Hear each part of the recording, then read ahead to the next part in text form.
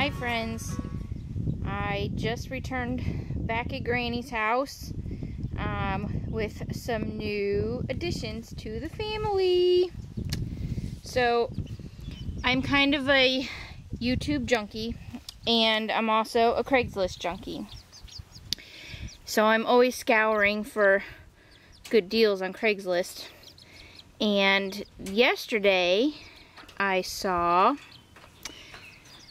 Phoenix chicks for $6. I just couldn't pass it up. Squeaker has been wanting Phoenix chicks for a long time now. One of her previous schools had a Phoenix as her mascot, and she's wanted one ever since. Some of you probably know that Phoenixes are the ones with the super long tail. So here's our 4 new babies. See if we can get them. They're a little bit shy. Say hello. Squeaker's not home right at the moment, so when she gets home with Daddy, we'll have her name them. We don't know what we have yet, but a couple of them have some long feathers already. Let's see if I can get them to move around a little bit. See this one right in front? Kind of see that the tail feathers are a little bit long. That white one looks like it's got slightly shorter feathers. So anyways, this is the new addition to the family. A couple of things we're gonna do is we're gonna keep them in this cage for a while.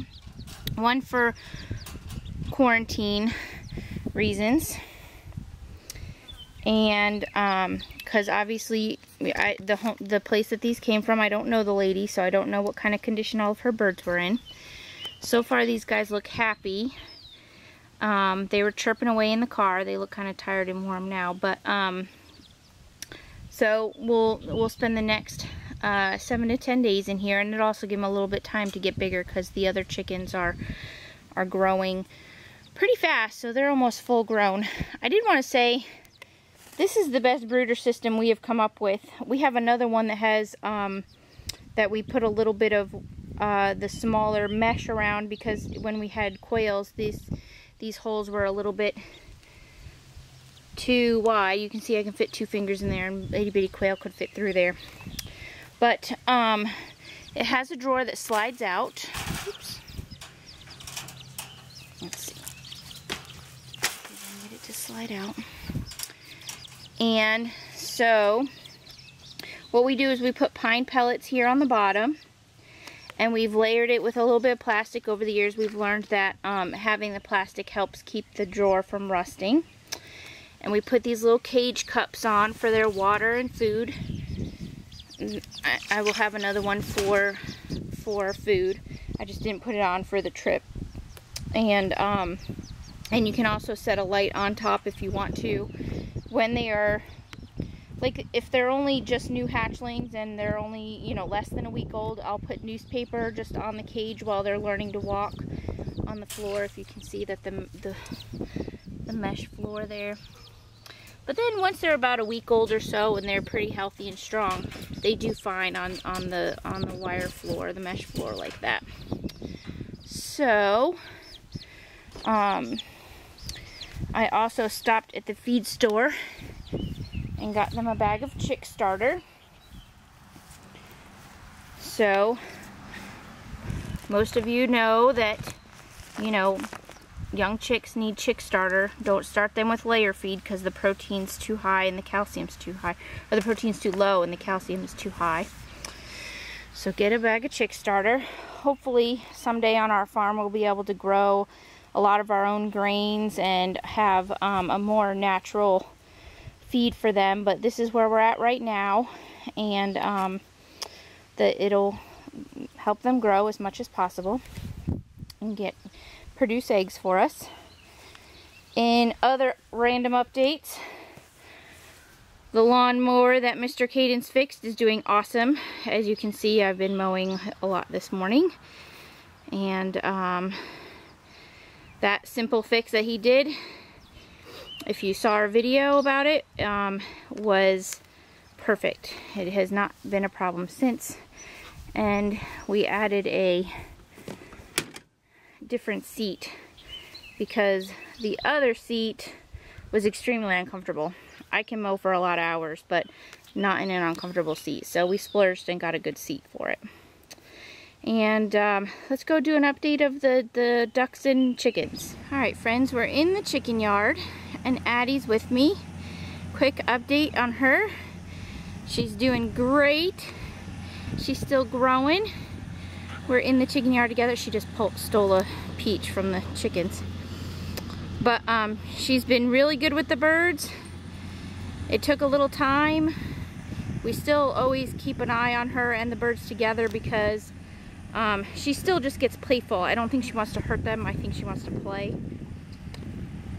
So all playtime is supervised still at this point. My blueberries are still growing.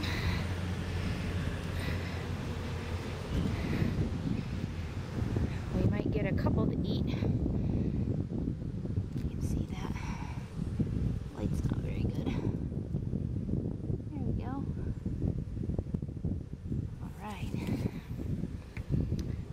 Alright, let's see what these birdies are up to.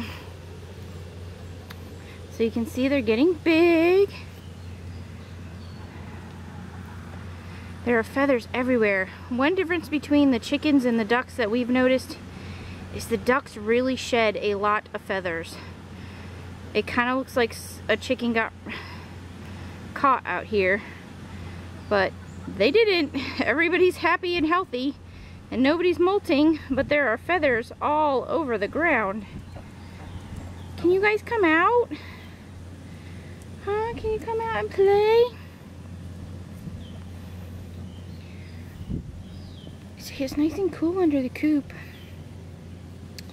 So our chicken feeder is working. I don't know if you saw the video where we made it. I changed it a little bit, and we're gonna actually change it again. But the smaller pipe did work. So, a little bit too close here. So we changed it a little bit. We just took this one piece, we didn't cut it or anything, and stuck it in so that the collar keeps it from folding in. And you can see that there's food in there. The chickens use it. And we will make a bigger one for the ducks. The duck's head cannot fit in there. Alright. Where are the ducks? There's one. That one's Squeaker. Squeaker the duck, not Squeaker the kid. See, look at the feathers everywhere. There's the other one. Still nameless because we're still thinking. I think we do have 2 females.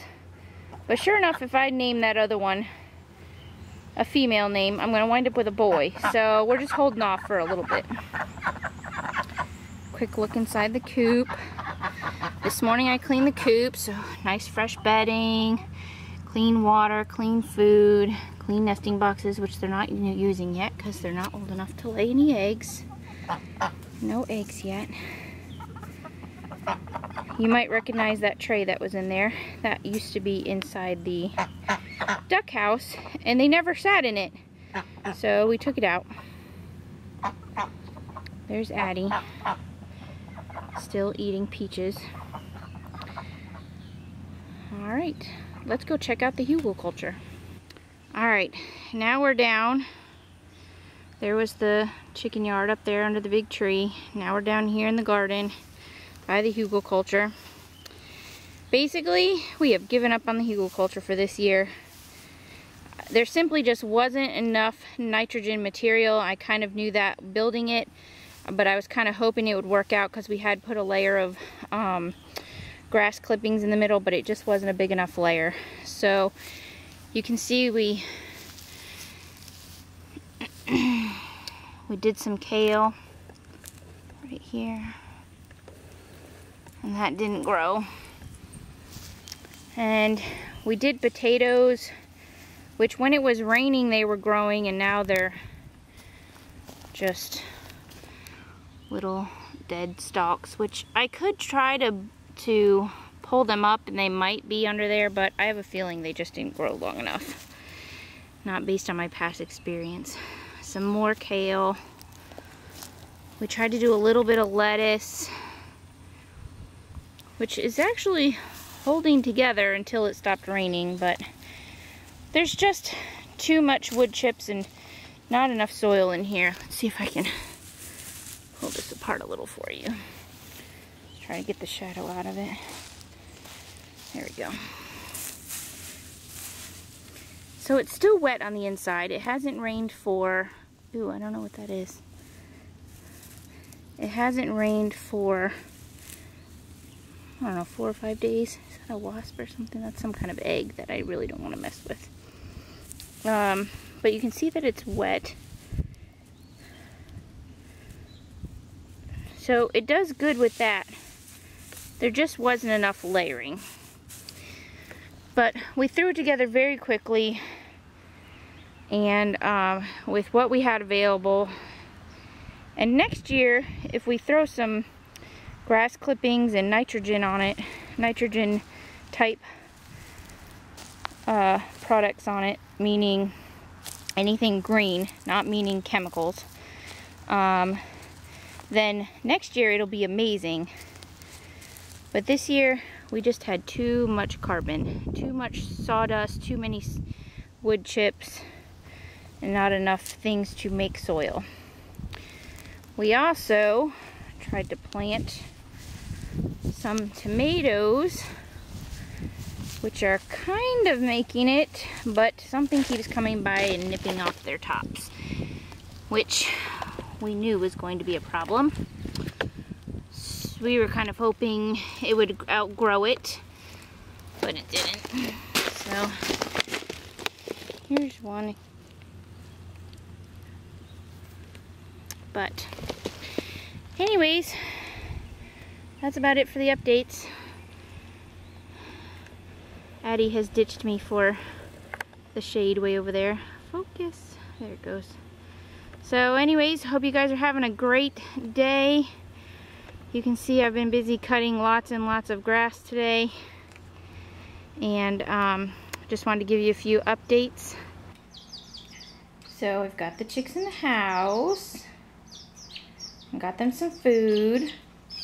I have an actual chick feeder downstairs for them, but just wanted to get them some food really quick, and I didn't feel like going into the basement right now to go get it after hauling them in here. So, thought you might actually like to see them moving around instead of sleeping in the shade. See their tail feathers? That one's got a pretty long tail right there. I have a feeling the white one is a female. So if you look up phoenix chicks, you can give them some special food for their, more of like a game fowl food for their plumage. But I just wanted to give you this one last little final update so you could see them moving around, eating and drinking very happily.